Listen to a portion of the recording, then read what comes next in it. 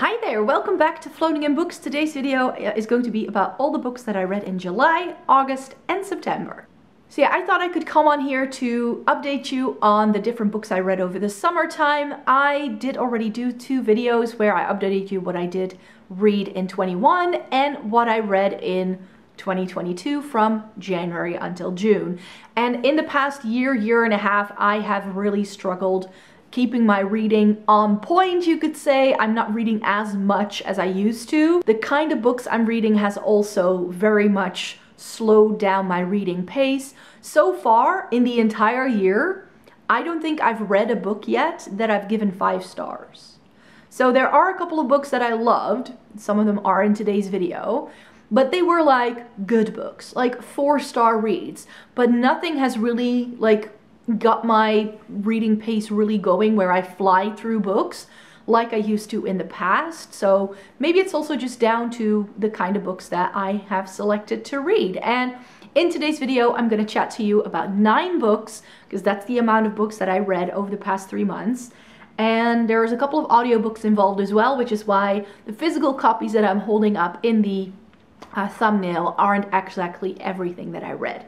So the first book I finished in early July, and it was The Strangler Vine by M.J. Carter. Now this is a book series that has been on my shelves for ages. I bought these books already before I moved to this place, and they hadn't been read yet.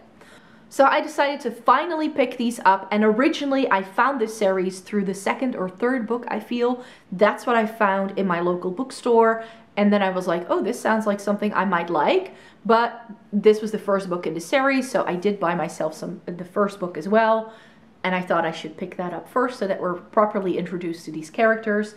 This is promoted as a Blake and Avery adventure. It's historical detective, which I usually love. And this is one of those like Victorian thriller mystery kind of things. Which I generally enjoy. It's just that very often the setting I prefer is a city like London. Also because I know a lot about London in the Victorian period, so I can sort of imagine a little bit better what that might have been like.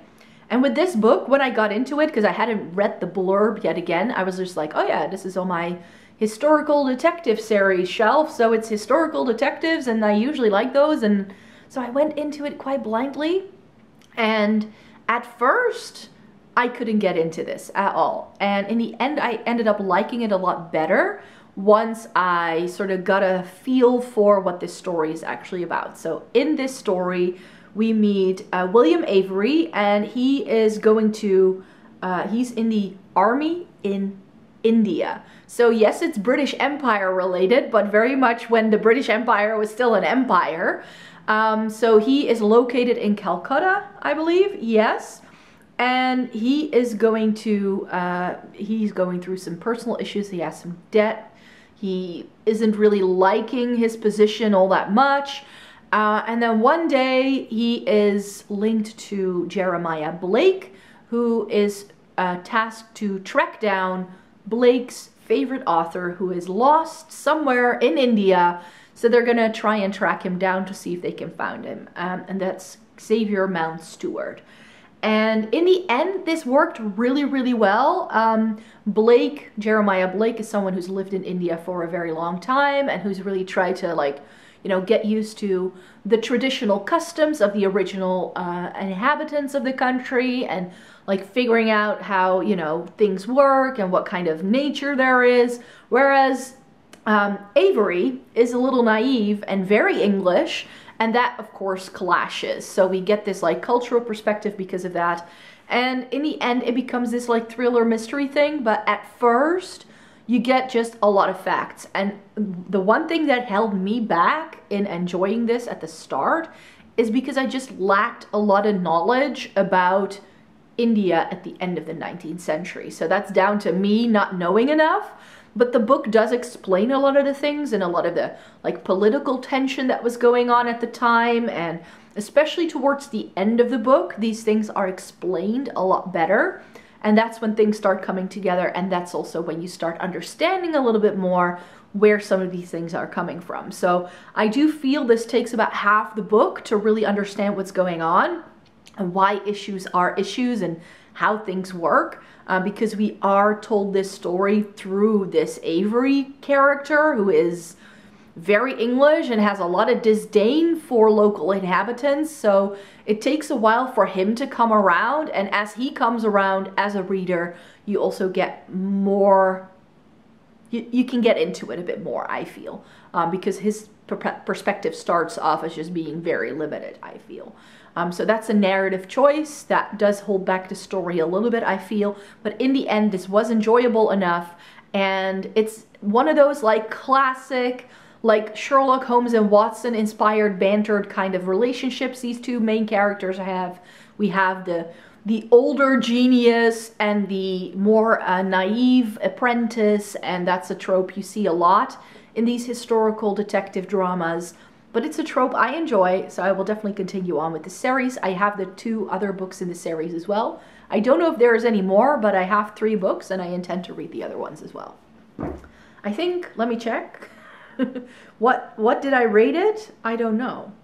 Oh, for me this was a 3-star read though. So okay enough, like enjoyable, but nothing like super mind-blowing. Then I read When the Body Says No on audiobook by Gabor Maté. And this was one of those books that, you know, in terms of like self-help, I saw it popping up everywhere. And this, for how much hype this gets, I have that with a lot of like self-help and like non-fiction-y books like this. We have another one coming up next, where it's just so much about anecdotes and so little of it is actually linked to proper statistics and research, that I felt it, like, especially for the entire book, like some of it is good and some of the points he tries to make are very valid, especially if you're going through a stressful situation and how that can like put strain on the body. I get that.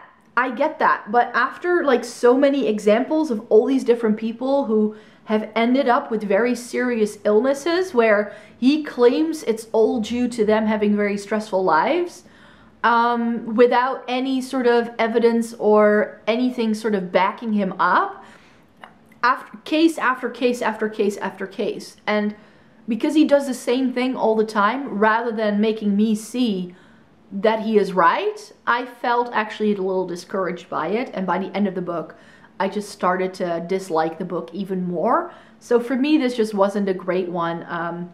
If you're going to claim these kind of things, then I also want you to dig into the science of it. And that didn't happen at all. And I was like, waiting, when is the science going to happen? So yeah, I listened to this in July and it was fine. I definitely got something out of it, but for me, I wouldn't recommend this necessarily unless you're very interested in the topic. For me, this was 2 stars just because it ended up going nowhere. And I felt similarly about a much hyped up book called The Pain Gap: How Sexism and Racism in Healthcare Kill Women by Anousheh Hussain.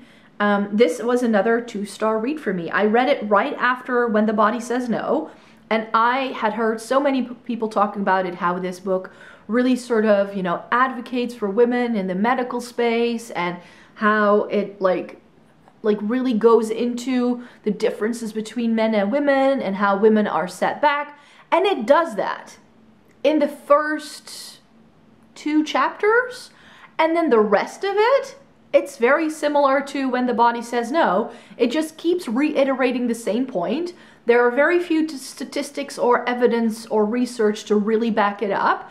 And it just becomes this anecdotal event where, you know, people just have just told their story, and she uses it as examples, but we just get a lot of examples and we don't get a lot of like context for those examples for it to really land. So I feel this could have been better if it had some more statistics backing it up. Plus it's very much a US based story, so I would also like to see more examples from different territories and how this works across the globe, rather than just like women in America. There's more than women in America, and I feel that therefore the perspective this book gives is again too limited to what it could potentially do. and what I wanted to get out of it. Again, does this book raise some really interesting points? Does it do a couple of really good things? Yes. But what I've heard people claim that this is like the ultimate feminist manifest on, you know, how women are treated differently in healthcare. I didn't get that out of it. So that's why for me, this was only 2 stars. The next book I read, I think I finished this also in July, was God's Grave by J. Kristoff. Now, this is the second book in the Nevernight series by him. And this is a book series that is very sort of divisive. I feel that I haven't heard a lot of people talking positively about it. Let's put it that way. And a lot of people don't like the female character that we get in here. Her name is Mia. In the first book, we see her, we follow her as she like attends initiation in a secret society in this world that is pretty much assassins. They're it's sort of like religion based, but they're assassins at the same time, and she wants to become part of this so she can avenge her father. And one of the main critiques this writing gets is that J. Kristoff was trying to write a strong female character and kind of lost the plot as he was doing it. That's not my issue with these books. My issue with this book series is how repetitive it is. We get a lot of descriptions that are repeated over and over and over again, which I think can deter people from really getting into the story.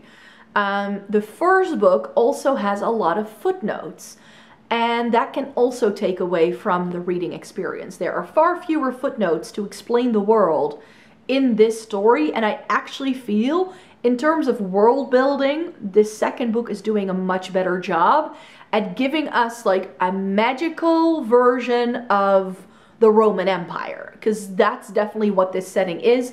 But since the first book focuses much more on this church and this assassination plot to sort of get the rest moving, I feel we don't get a lot from the outside world, which is why I feel if you've only read the first book in this series, you can't really judge it, because in the second book, the world is expanded a lot more because Mia now works for this church and is far more out in the world, and she does a lot more than just being an assassin.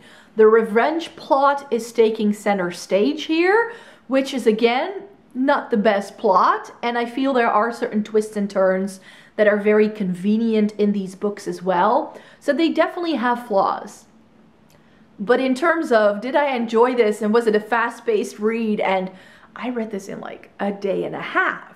And I haven't experienced that kind of reading pace with any book in a while. So to get me out of sort of like a slump, this was great. And I really enjoyed it.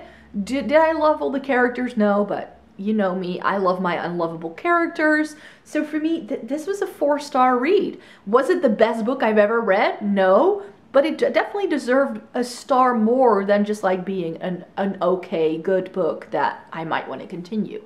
I really enjoyed myself reading while I was reading this. So for me, yes, it has a lot of flaws. I can see them, but flaws apart, I mean, I like this. I really, really did. And I really enjoyed the way this was paced. It's just really fast-paced, action-packed. This read like a movie script.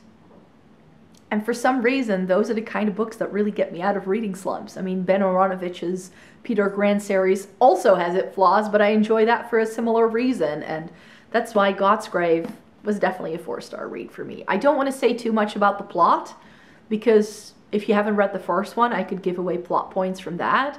But yeah, we get gladiators in this. And sort of like Hunger Games-esque kind of tests that need to be completed. And I liked it. Next up was another audiobook, which I think I finished also in July. So July was a pretty good reading month, especially because I got some of these audiobooks in. This was a Dutch one, Zorg by Lynn Berger. And this is like it was owned by a company that I already read some other books by as well. So if you've seen my other videos, you might know. But this was published by The Correspondent, which is a journalistic platform here in the Netherlands. They used to do an English version, but they ran out of money, I think. So because they shut that one down. But the articles that they did publish in English are still up, so you can read some if you'd like. And they're correspondence, like their writers do write books as well, and then they publish them, and they also immediately publish them as audiobooks. And this was supposed to be like about the Dutch healthcare system, I thought, and it ended up again not doing that. The same issue I had with some of the other audiobooks I listened to. This was very anecdotal, and some of the correspondence stuff does that from time to time, and sometimes I feel it works and sometimes I feel it doesn't, and in this case I feel it didn't. So here again I felt not enough focus on like the hardcore facts and too much focus on experiences of people, and too little context also for how things might change in the future. When I read these kind of books, I do want to also have the author have like a section towards the end of like, how can we move forward? And it just didn't really happen here. So again, for me, this was a 2-star read. And for this audiobook, that also had to do with the narrator. It was narrated by the author, and I thought her voice was very difficult to listen to, not gonna lie. And then it's turned out to be August, and in August I read just one book. Sally Rooney's Beautiful World, Where Are You? So I've read 2 books by Sally Rooney previously. I've read Conversations with Friends and Normal People, and I liked both. One I read as a physical copy, Normal People, and Conversations with Friends I listened to as an audiobook. And with this, I bought it pretty much straight away when it released, and I was like, okay, great. I love me some Sally Rooney, so I'm going to love this as well. And this was another good book, but I feel it's not as good as Conversation with Friends. That's my favorite one by her. In Beautiful World, Where Are You? We meet 4 people, Alice, Felix, Eileen, and Simon. And it sort of revolves around mostly around Alice. She's the narrator of the story.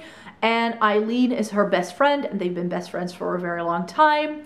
Eileen is sort of like running circles around Simon, and she has since their college days. And Alice meets Felix through an online dating app after she's moved to this coastal town in Ireland, whereas Eileen still lives in Dublin. And this was a book that I got started with, and Sally Rooney books aren't necessarily easy reads. I knew that going into it. They can definitely go into some darker themes. Normal People is especially dark. And the books also very much deal with adult relationships. So I feel that that's a running theme now that I've read 3 books by Sally Rooney. It's about people in relationships and how those relationships develop, things left unsaid, things that they, you know, people having different expectations, yada yada yada. And in here I also felt we got a bit of an autobiographical like element again, because Alice probably has parts there that could be Sally Rooney, because Alice is also an author who's made it big at a young age and who's traveling the globe. The pandemic is definitely playing a role in this book as well, so that may be something you need to know going into it. And in the end, I think that one of the reasons why I did not like this as much as Conversation with Friends is because I just didn't like the people as much. And that's of course fine. I mean, there are plenty of unlikable people, but with here, I just didn't always understand, like, why would you do it that way? Why would you take that decision? Because the entire plot starts revolving around some unfinished business, you could say. And at a certain point in this book, I felt like either everyone is going to hook up together, or there's going to be a huge fight, and they're going to break up and never see each other again. Like, that's the kind of tension that we've got going on in this book. And when the book got to that point where all the players were in place, I felt it worked really well, and I really enjoyed that latter part of the book. But it takes about half to 2/3 of the book for the book to get there. So you definitely need to go through like all of the different like little lines and subplot lines and things before things really start happening. So with this book, I felt I was just waiting for things to start for a very good part of the book. And I felt it was just a little too meandering at times, and it kind of went nowhere. And then all of a sudden this like plot change happens, and I mean, Normal People did the same thing, so I kind of knew what to expect there. In the end, I liked this. I liked it enough. That's why it was 3 stars for me. but I don't think this is her best work. I'm glad I got to read it, but it's not something that I think anyone needs to run out and read. So after that book, I was in for something light and airy, and that's why I picked up the last book in the Nevernight trilogy. This is Dark Dawn by J. Kristoff. And yes, this continues where the second book left off, so I can't say too much about the plot because that would be giving away certain things. This is where the book got, like, the book series really slipped into convenience, I felt. So in this book, we just get a lot of plot lines being resolved, coming together, and some of it happens a little too neatly, and certain things have to happen, like certain plot twists are revealed in this book that were quite unnecessary. So I do feel that each book in this series kind of works like a standalone because each book does have its separate plot. There's a lot more political intrigue in this one than in the first two because here we get a lot more going on, but it's just unnecessarily big. Again, with the repetition I've already mentioned going on throughout this series, Mia has two like shadow creatures that have attached themselves to her. That's her magic power. I'm not giving away anything there because that's revealed pretty early on. But we get the same description, and especially if you read these books pretty closely together, you're getting the same descriptions every time. And there were a couple of clever things in here. I definitely like there's a mentor kind of character to Mia in the books. I believe his name is Mercurio. I really enjoy him. We have some enemies to lovers tropes in here that really play out in the third book. So yeah, there were enjoyable bits here again, but like I said, I think the second book in the series is the strongest because there I feel we get more plot and we get more action and we get to see much more of why Mia is such a badass character, whereas in this one it kinda, I don't know, it was convenient. And there was just a lot more focus here as well on the religious aspect of it. And I felt that that didn't always flawlessly fit together. So I did give it 4 stars because again, it's super fast paced and it really got my reading train going again. So I was very happy while reading it, but I definitely feel there are flaws. And for that, I could never give it 5 stars because this is not a series that I think I want to go back to. It's like not one of my all-time favorite series. And by now that needs to be, like, if you want me to give you 5 stars, that's how I need to feel about your book series, and this isn't it. And then 2 books that I finished just last week, which is why this video is going to go up a little bit later. I think that's how I want to do it actually, like post my wrap up, not at the start of the month, but more towards the end of a month, so that I have a little bit more time to gather my thoughts and really know how I feel about certain things. So I finished an audiobook and a physical copy. So I read the final book in the what's it called? Gower Street Detective series by M.R.C. Sarkisian, called Dark Dawn Over Steep House. And this book was the 5th book in a series that I had listened to all the other 4 and I was like, might as well finish it. It's another one of those historical detective stories that I like, centered around Marge. And Marge is the ward of Sidney Grice, the only personal detective in 19th century London, and they go into all these different areas of London. It feels very sort of Holmesian, but then instead of Watson we get like a female character there, so we do go into a little bit more of like the female perspective on Victorian London, but a lot of it felt very gimmicky, and here as well I felt it was just very long-winded. This book could have been half the book, and that was one of the issues I had when I listened to the 4th book in this series, where I felt like, yeah, plot-wise, it's just trying to be too clever. And then it did the one thing that I dislike about mystery thrillers, where there's a face-off with the final villain at the end, and then they just explain their entire plan. Like, they just stand and talk for chapters on end, explaining the plan and why they are angry and why they did what they did. So I felt that sort of showed that this isn't like the most exciting detective story I've ever read. It went on for too long. It had so many subplots that just didn't have to be there. Characters who were very stereotyped as well, which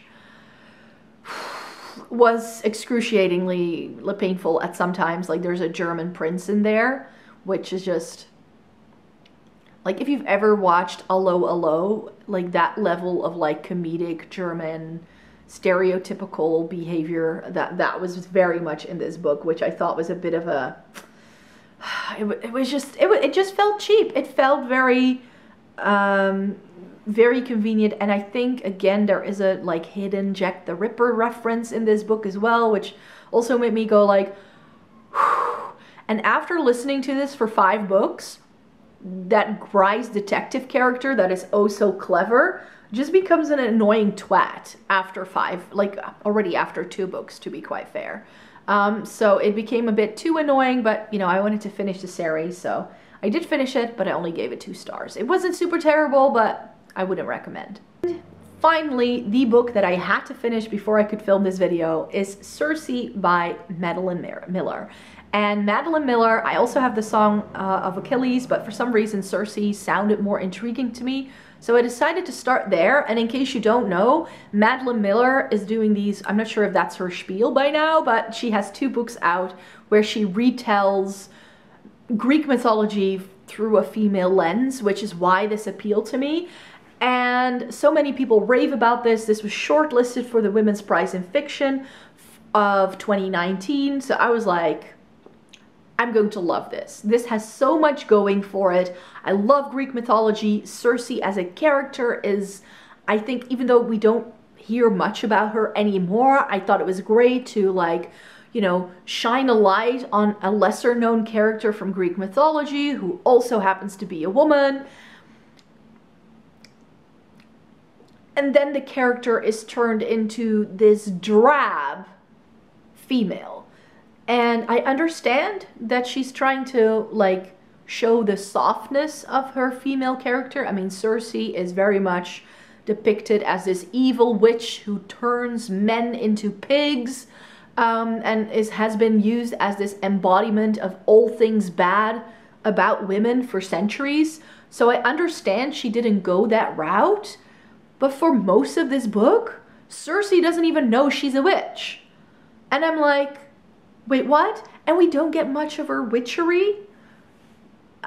I mean, literally, the moment where she finds out she's a witch, that she can actually do witchcraft, and her becoming proficient as a witch, that she knows how to use her powers, takes 2 paragraphs. Why? I do not understand how this got so hyped up.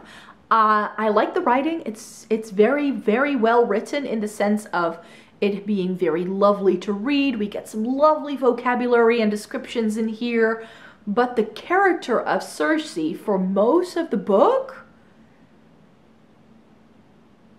I mean, the purpose of the book is sort of her trying to find herself. So I get that. But for most of the book, she's just this very naive, doesn't know much about the world kind of person, and that's just not what I had expected. So the blurb on the back very much promotes this as like, you know, Odysseus comes around and Circe, but it takes over half of the book for Odysseus to arrive on her island.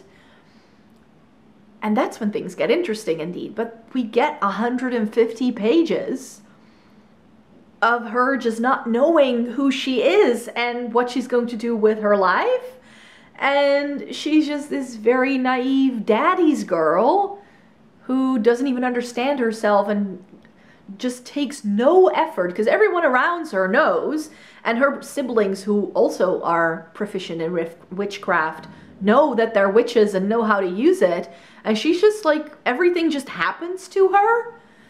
So she has little to no agency for most of the book. And I'm like, what? Why? Why? I mean, especially because this is a character we do not know a lot about. She mainly pops up in the Odyssey by Homer. That's what most of the writings are about. So why this take on Circe? I had just expected to be like her to be like a strong female character who knows her mind, but she just like rolls over and accepts that this is her fate and lets everything happen to her. And I'm like, she learns along the way, which is what she's got going for it. But that's again why I could not really get into this story at first. It took me, I think, 3 weeks to read like the first 150 pages. And then I was like, right, I'm gonna sit down and read the rest of it. And then I really feel it got a nice pace, and the pacing just seemed to change. It was like almost like I got 2 books instead of 1.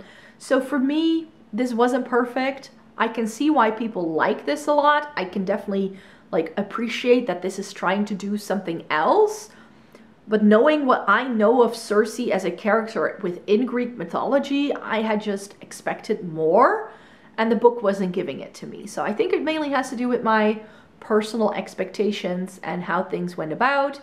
I mean, there were a lot of blanks to fill in here with how little we know of the character, and I feel that this book didn't always succeed in filling in the blanks the way I would have liked to see it happen. So that's why I appreciate this book. I liked it. I gave it 3 stars. I'm definitely going to be reading the Song of Achilles at some point, but I just wanted more. I wanted Circe to be just a very strong character who knew her mind, but as I already mentioned, we don't get a lot of her witchcraft. She just kind of figures it out, and we get none of it. So I don't know.